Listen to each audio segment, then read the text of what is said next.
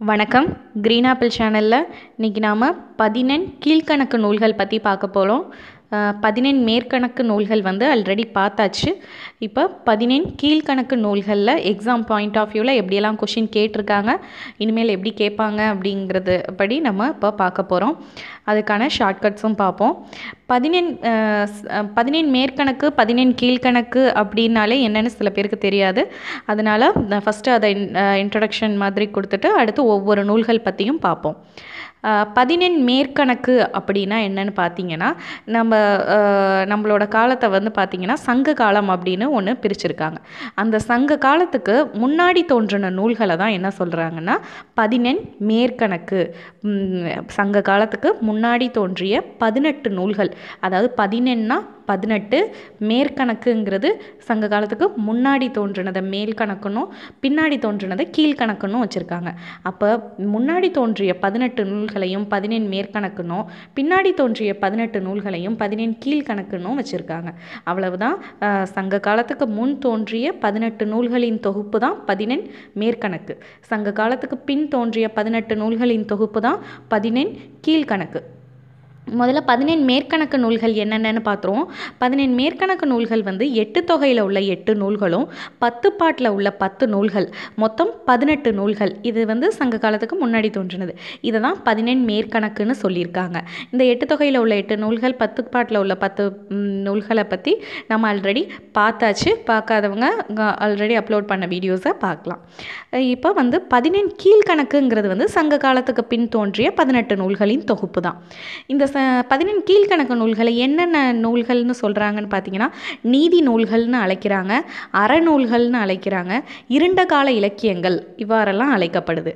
இது ரொம்ப முக்கியம். என்னென்னலாம் அழைக்கப்படுது? நீதி நூல்கள், அறநூல்கள், இருண்ட கால இலக்கியங்கள். எப்படி அழைச்சாலும் அது 14 கீழ்கணக்கு நூல்களை தான் குறிப்பிடுறாங்க. அடுத்து பார்த்திங்கன்னா, 14 கீழ்கணக்குங்கிற வழக்கத்தை கொண்டு வந்தவர் மயிலைநாதன். 14 கீழ்கணக்குங்கிற வழக்கை கொண்டு வந்தவர் மயிலைநாதன். 14 கீழ்கணக்கு நூல்களில் இலக்கணம் கூறுவது பன்னிரு பாட்டியல். பன்னிரு பாட்டியல் நூல் 14 கீழ்கணக்கு நூல்களோட இலக்கணம் கூறுது. 14 கீழ்கணக்குனா என்னங்கிற இலக்கணத்தை கூறும் நூல் பன்னிரு பாட்டியல். 14 கீழ்கணக்கில் உள்ள 18 நூல்கள், அதோட ஆசிரியர்களை முதல்ல பார்த்துடலாம். அடுத்து அதை எப்படி ஈஸியாக ஞாபகம் வச்சுக்கலாங்கிற ஷார்ட்கட் அடுத்து பார்ப்போம். அதோட பிரிவுகள் பார்ப்போம். அடுத்து ஒவ்வொரு நூலை பற்றின கொஷின்ஸும் பார்ப்போம். இப்போ ஃபஸ்ட்டு 18 நூல்களும் அதோட ஆசிரியர்களையும் சொல்லிடுறேன். அதுக்கான ஷார்ட்கட் சொல்கிறேன். நாலடியாரை இயற்றினது சமண முனிவர்கள். நான்மணி கடிகை விளம்பி நாகனார். இன்னா 40 கபிலர். இனியவை 40 பூதஞ்சேந்தனார். திருக்குறளை இயற்றியவர் திருவள்ளுவர். திரிகடிகம் நல்லாதனார். ஆசாரக்கோவை பெருவாயின் முள்ளியார். பழமொழி 400 முன்றுரை அரையனார். சிறுபஞ்ச மூலம் காரியாசன். முதுமொழி காஞ்சி கூடலூர் கிழார். ஏலாதி கனிமேதாவியார். கார் 40 கண்ணன் கூத்தனார். ஐந்திணை 50 மாறன் பொறையனார். ஐந்திணை 70 மூவாதியார். திணைமொழி 50 கண்ணன் சேந்தனார். திணைமாலை 150 கனிமேதாவியார். கைநிலை புல்லங்காடனார். களவழி 40 பொய்கையார். இதில் சிலர் கைநிலைங்கிற புத்தகத்தை இந்த 14 கீழ்கணக்கில் சேர்க்குறாங்க. சில இடங்களில் பார்த்திங்கன்னா இந்நிலையை 14 கீழ்கணக்கில் சேர்க்குறாங்க. அதனால் கைநிலை சில பேர் இருக்கணும், இந்நிலை தான் 14 கீழ்கணக்கில்னும் சொல்கிறதுனால அது வாதத்துக்குள்ளாகவே இருக்குது. அதனால் எது வருதோ அதை பார்த்துக்கோங்க. நீங்கள் 18ல் கைநிலை புல்லங்காடனாருங்கிறதையே பார்த்துக்கோங்க. அது இல்லை அப்படிங்கிற பட்சத்தில் இந்நிலை அப்படிங்கிறது வரும். இப்போ ஒவ்வொரு நூலையும் அதோட ஆசிரியரையும் எப்படி ஷார்ட்கட்டில் ஞாபகம் வச்சுக்கலாம் அப்படிங்கிறத பார்ப்போம். நாலடியாரை எழுதுனது சமண முனிவர்கள். இது ஒரு முனிவர் எழுதலை, நிறைய சமண முனிவர்கள் சேர்ந்து எழுதுனது தான் இந்த நாலடியார். இது எல்லாருக்குமே தெரிஞ்சிருக்கும். முனிவர்கள் வந்து அடியார்கள். முனிவர்கள் வந்து 4 அடியார். அடியார்னு இருக்கு இல்லையா, முனிவர்கள் வந்து அடியார்கள் அப்படின்னு ஞாபகம் வச்சுக்கோங்க. இது ஈஸி தான், அதுக்கு ஷார்ட்கட்டே தேவையில்லை. அடுத்து நான்மணி கடிகை. நான்மணி கடிகையை ஏற்றினது விளம்பி நாகனார். இதை எப்படி ஞாபகம் வச்சுக்கலாம்னா, நாகம் வந்து கடிச்சிருச்சு, நாகம் கடி அப்படிங்கிறத ஞாபகம் வச்சுக்கோங்க. நாகம் கடிச்சிருச்சு. நான்மணி கடிகை ஏற்றினது விளம்பி நாகனார். அடுத்து இன்னா 40 கபிலருங்கிறத ஞாபகம் வச்சுக்கோங்க. இந்த இன்னா 40 இனியவை 40 தான் கன்ஃபியூஸ் ஆகும். இன்னா 40 வந்து கபிலர், இனியவை 40 பூதஞ்சேந்தனார். இது வந்து கன்ஃபியூஸ் ஆகும், இதை பார்த்துக்கோங்க. இன்னா 40 கபிலர்னு ஞாபகம் வச்சுக்கோங்க. இனியவை 40 வந்து பூதஞ்சேந்தனார். பூதம்னாலே நம்ம தப்பாக தான் நினச்சிப்போம், ஆனால் பூதம் வந்து ரொம்ப இனிமை. பூதம் வந்து ரொம்ப இனிமை அப்படிங்கிற மாதிரி ஞாபகம் வச்சுக்கோங்க. இனியவை 40 வந்து பூதஞ்சேந்தனார்.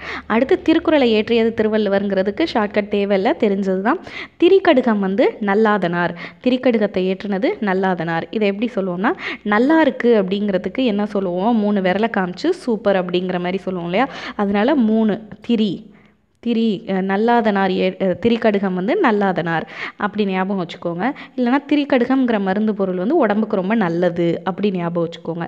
நல்லா இருக்குது அப்படின்னு, சூப்பராக இருக்குது அப்படின்னு சொல்கிறதுக்கு என்ன பண்ணுவோம், இப்படி 3 விரலை காமிச்சு சூப்பர் அப்படின்னு சொல்லுவோம் இல்லையா, அதனால் வந்து திரி அப்படிங்கிறது 3 விரலை காமிச்சு நல்லா இருக்குன்னு சொல்லுவோம். ஸோ திரி அப்படி ஞாபகம் வச்சுக்கோங்க. இல்லைனா திரிகடுகம்ங்கிற மருந்து பொருள் வந்து உடம்புக்கு ரொம்ப நல்லது அப்படி ஞாபகம் வச்சுக்கோங்க.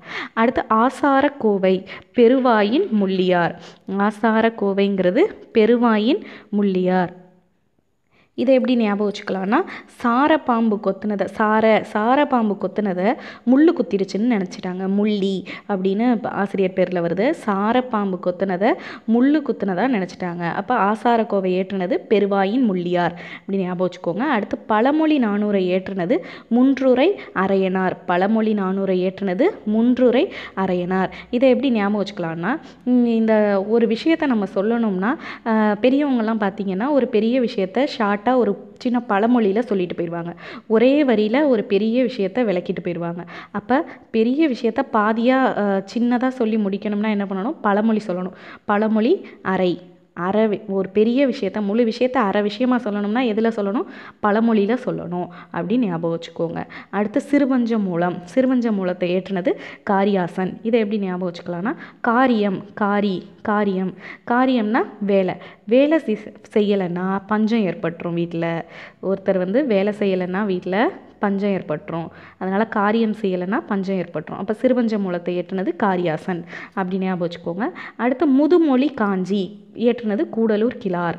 கிழாருங்கிறது கிழவன். முதுமொழி கிழவனோட மொழி வந்து முதுமையான மொழி யாரோடையது, கிழவரோடது. கிழார் கூடலூர் கிழார் ஏற்றுனது எது, முதுமொழி காஞ்சி. நெக்ஸ்ட்டு வந்து ஏலாதியை ஏற்றுனது கனிமேதாவியார். ஏலாதியை ஏற்றுனது யார், கனிமேதாவியார். ஏலாதினா ஏலக்காயை முதற் பொருளாக கொண்டு உருவாக்கப்படும் ஒரு மருந்து பொருள் தான். அப்போ இந்த ஏலக்காய் சாப்பிட்றவங்க ரொம்ப கணிதத்தில் மேதாவியாக இருப்பாங்க. ஏலாதியை சாப்பிட்றவங்க கணிதத்தில் மேதாவியாக இருப்பாங்க அப்படின்னு ஞாபகம் வச்சுக்கோங்க. அடுத்து கார் 40 வந்து கண்ணன் கூத்தனார் ஏற்றிருக்காரு. கூத்தாடுறவங்க கூட கார் வச்சுருக்காங்க இப்போ அப்படின்னு ஞாபகம் வச்சுக்கோங்க. கூத்தாடுறவங்க கூட கார் வச்சுருக்காங்க அப்படின்னு ஞாபகம் வச்சுக்கோங்க. அடுத்தது வந்து 5 ஏற்றுனது மாறன் பொறையனார். 5 ஏற்றுனது மாறன் பொறையனார். இதை எப்படி ஞாபகம் வச்சுக்கிறீங்கன்னா, இந்த 5 என்ன நூல்னு பார்த்தீங்கன்னா, 5 திணை, குறிஞ்சி, முல்லை, மருதம், நெய்தல், பாலைங்கிற 5 திணையிலையும் 10 பாடல். அப்போ ரொம்ப அழகாக தொகுத்துருக்காங்க. ஒவ்வொரு திணைக்கும் 10 பாடல்னு அழகாக தொகுத்துருக்காங்க. அப்போ ரொம்ப அழகாக ஒவ்வொரு திணையிலையும் 10 பாடலை தொகுத்ததுனால அவங்கள ரொம்ப பாராட்டுறோம். ஸோ அவருக்கு பொறையேறிக்கிட்டே இருக்குது. இதை சொல்லி பாராட்டுறதுனால பொறையேறிக்கிட்டே இருக்குது. அப்போ 5 அழகாக ஏற்றுனதுனால அவருக்கு பொறையேறுது. 5 ஏற்றுனது மாறன் பொறையனார் அப்படின்னு ஞாபகம் வச்சுக்கோங்க. அடுத்து 70 வயசு உள்ளவங்க மூவாதையார்னா முதுமையானவங்க. 70 வயசு உள்ளவங்க முதுமையாக இருக்காங்க. இதில் நம்பர்ஸ் வர்றது வந்து 50, 70, 50, 150ன்னு வரும். இதில் 70 வயசு வரவங்க மூவாதையார் அப்படின்னு ஞாபகம் வச்சுக்கோங்க. அடுத்து திணைமொழி 50.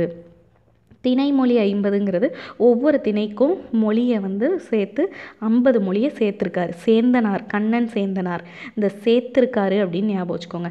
ஒவ்வொரு திணைக்கும் 50 மொழியை சேர்த்துருக்காரு. திணையில் உள்ள எல்லா மொழியையும் சேர்த்து 50 மொழியை சேர்த்துருக்காரு. அதனால் கண்ணன் சேந்தனார் சேர்த்துருக்காருங்கிறத வச்சு சேந்தனார் ஞாபகம் வச்சுக்கோங்க. அடுத்து திணைமாலை 150 ஏற்றுனது கனிமேதாவியார். கனிமேதாவியார் என்ன பண்ணுறாரு, கணிதத்தில் 100க்கு 150 மார்க் எடுத்துடுறாரு. அதனால் இவர் கனிமேதாவியார். ஏற்கனவே ஏழாதி கனிமேதாவியார்னு ஞாபகம் வச்சுருக்கோம். அடுத்து திணைமாலை 150 கனிமேதாவியார் 100 மார்க்குக்கு 150 மார்க் எடுத்துடுறாரு. அப்போ அவர் கணிதத்தில் மேதையாக இருக்கார், கனிமேதாவியார் அப்படின்னு ஞாபகம் வச்சுக்கோங்க. அடுத்து கைநிலை புல்லங்காடனார். அதை எப்படி ஞாபகம் வச்சுக்கிறீங்கன்னா, கையால் புல்லை காட்டில் பிடுங்குறாங்க. கையால் புல்லை காட்டில் பிடுங்குறாங்க. அப்போ கைநிலைங்கிறது புல்லங்காடனார் அப்படின்னு ஞாபகம் வச்சுக்கோங்க. அடுத்தது களவழி 40. களவழி 40ங்கிறது பொய்கையார். களவு இருக்க இடத்துல பொய்யும் இருக்கும், பொய் இருக்க இடத்துல களவு இருக்கும் அப்படின்னு ஞாபகம் வச்சுக்கோங்க. அப்போ களவழி 40 ஏற்றுனது பொய்கையார். இந்நிலையை ஏற்றுனதும் பொய்கையார் தான், ஞாபகம் வச்சுக்கோங்க. அவ்வளவுதான். இப்போ ஒவ்வொரு நூலையும் எப்படி இயற்றின ஆசிரியர்களை ஷார்ட்கட்டில் ஞாபகம் வச்சுருக்கோம். இதில் பார்த்தீங்கன்னா இதை வச்சு ஞாபகம் வச்சுக்கோங்க. இதோட ஆசிரியர்கள்லாம் ஆல்ரெடி கேட்டாச்சு, இருந்தாலும் இந்த பேசிக்கான கொஷின்ஸ் கூட தெரியாமல் இருக்கக்கூடாது, அதனால தான் சொல்லியிருக்கேன்.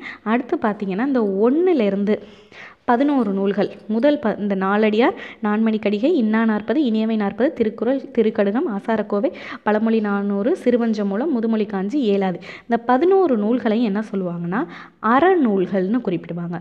1லேருந்து 11 நூல்களை என்ன குறிப்பிடுவாங்க, அறநூல்கள்னு குறிப்பிடுவாங்க. அடுத்து 12லேருந்து 17வது நூல்கள். இந்த கார் 40, ஐந்திணை 50, ஐந்திணை 70, திணைமொழி 50, திணைமாலை 150, கைநிலை. இந்த 12லேருந்து 17 நூல்களை அகநூல்கள் அப்படின்னு குறிப்பிடுவாங்க. இந்த 18வது களவழி 40 மட்டும் புறநூல். இந்த 18வது நூல் மட்டும் 17 கீழ்கணக்கில் உள்ள ஒரே புறநூல் எதுன்னு கேட்டாங்கன்னா களவழி 40. அதை ஏற்றுனது பொய்கையார். இது ஆல்ரெடி கேட்டாச்சு. 17 கீழ்கணக்கில் உள்ள ஒரே புறநூல் எதுன்னு கேட்டிருக்காங்க. அது வந்து களவழி 40. Important question. இது பார்த்திங்கன்னா அறநூல்கள் எல்லாத்தையும் இதில் 17 கீழ்கணக்கு இந்த நூல்கள்ங்கிறது நமக்கு மனப்பாடமாக தெரியும். அதில் அகநூல் எது புறநூல் எது அப்படிங்கிறத நம்ம தெளிவாக பார்த்துக்கணும். அகநூலை மட்டும் படித்து வச்சுக்கிட்டா போதும், பாக்கி அறநூல்களை ஈஸியாக கண்டுபிடிச்சிடலாம்.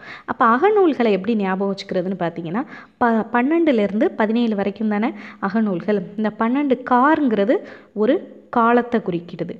திணை மற்றத்துலாம் திணைன்னு வந்திருக்கும். ஐந்திணையில் திணைன்னு வந்திருக்கு, ஐந்திணை 70லையும் திணை, திணைமொழி 50லையும் திணை வந்திருக்கு, திணைமாலை 150லையும் திணை வந்திருக்கு. 17 கைநிலையில் மட்டும் வந்திருக்காது. அப்போ கைநிலையும் சேர்த்து படிச்சுக்கோங்க. இப்போ காருங்கிறது ஒரு காலத்தை குறிக்குது, இதெல்லாம் திணையை குறிக்குது. இது எல்லாமே இது மட்டும் இல்லாமல் கைநிலை எக்ஸ்ட்ரா நீங்கள் ஞாபகம் வச்சுக்க வேண்டியது. இந்த 5 நூல்களும் பார்த்தீங்கன்னா அகநூல்கள் அப்படின்னு ஞாபகம் வச்சுக்கோங்க. களவழி இது வந்து புறநூல்.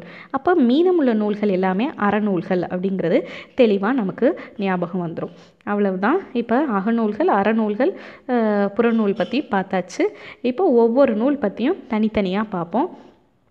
அடுத்த வீடியோவில் பார்ப்போம். இந்த வீடியோ உங்களுக்கு பிடிச்சிருந்தா மறக்காமல் லைக் பட்டனை கிளிக் பண்ணுங்கள்.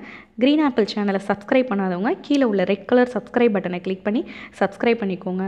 கூடவே இந்த வீடியோ உங்களுக்கு யூஸ்ஃபுல்லாக இருக்கும்னு நினச்சிங்கன்னா உங்கள் ஃப்ரெண்ட்ஸ்க்கு ஷேர் பண்ணுங்கள்.